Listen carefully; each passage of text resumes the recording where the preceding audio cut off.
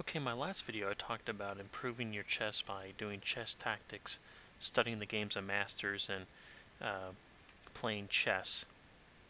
And in that video I mentioned some beginning opening systems for white, the Colle, and for black, the Caro-Kann. So I wanted to start just by discussing these opening systems. And I flipped the board because I'm just going to briefly discuss your opening systems as black. And the one I had mentioned was the Caro-Kann, which generally would occur after white plays e4. And then I said, whatever move uh, white makes, usually it's always going to be a king pawn or the queen pawn, so e4 or d4. I said play c6 and go into the Caro-Kann. Um, so if white plays e4, you play e6, and more than likely um, white is going to play d4, and then you play d5 going into the Caro-Kann. And I've made several videos on the Caro-Kann, and that's why I said I'd go review these videos for that opening system.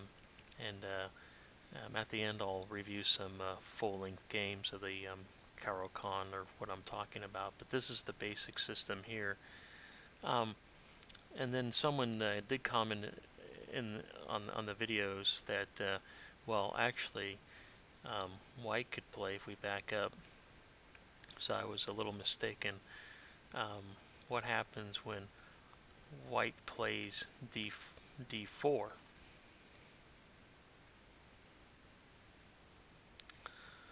Well, if white plays d4, then the game could actually go into a also into a the Slav, because when you play um, oops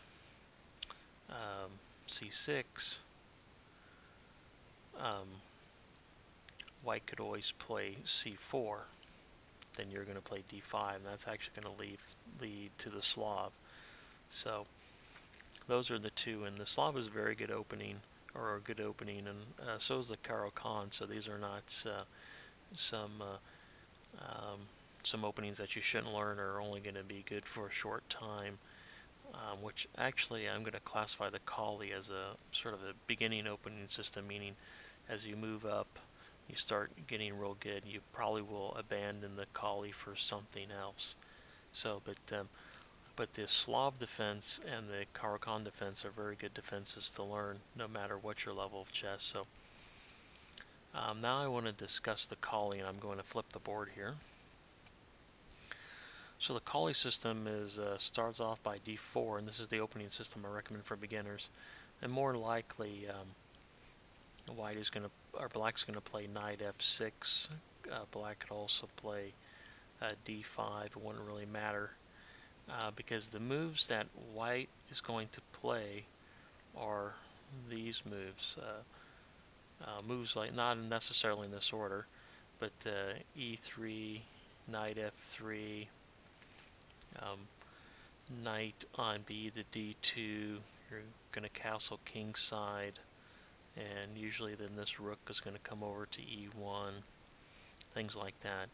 So that's going to be the basic system for the Colle. So let me just go through an example game. I'll be going through several examples, but all right, and through two main variations. But I think there's a sub variation which I seem to play a lot, that I just want to play through an example game as showing how the Colle can be effective um, against an opponent. So like I've said before, black, this is black just play knight f6. You'll play knight to f3.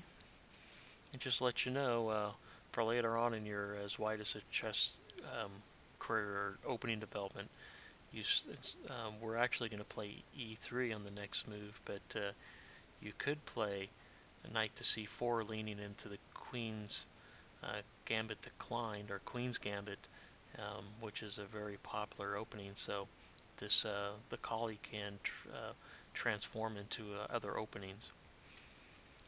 Among the one of them being the queen's gambit. So then Black's going to play d5.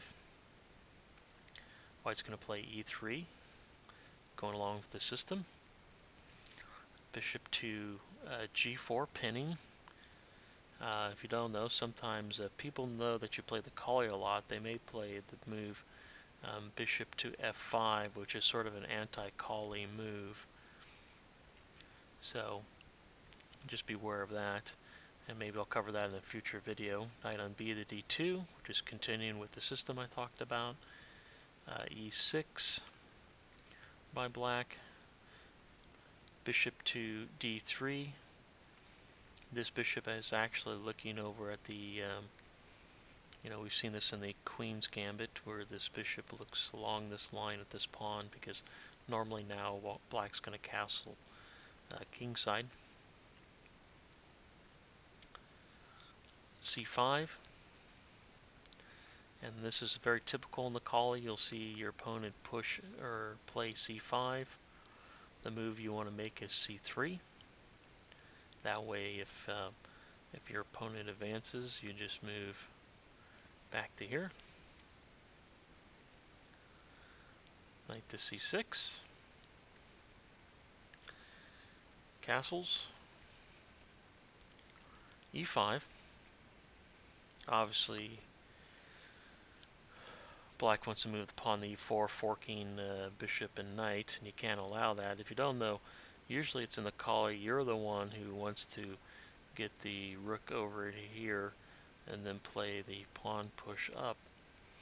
But here, black has pinned this knight here, and immobilizing the knight. And now black's going to be the one who plays e5. Well, obviously now black has to capture the pawn. Knight takes. You'd almost prefer to take the knight, but you can't. So what do? I found myself in this position a couple of times, and the people would be tempted probably to play the move here, seeing the exchange, and they don't want to get weaken their king pawn structure. But that isn't the correct move. This is the reason I'm playing this game, is to show you that it almost looks like black's getting the better of you in the Colle at this moment. But and this is where many people play the Colle go wrong, is that they'll play the bishop back to e2. But the correct move is bishop to b5 check. And the correct move for black is actually knight on e to d7. And now is, remember I said part of the Colle is you want to push this pawn forward. So then e4, d takes e4, knight takes e4. Almost looks like you're giving up the knight. I mean, you'd probably be crazy, because back at this point it looks like that pawn was for free, right? You're saying, why did white push that when black could just take it? Well, black takes knight to e4, rook to e1, pinning. This is what's going to happen, is that you're going to get material back, but not right away. Rook to e1, pinning the knight against the king. Queen e7, queen to a4. Looks like the queen's getting a little overloaded, having to defend both knights. It can't do it, and basically the queen cannot defend both pieces. Black's going to castle long, and then the rook takes.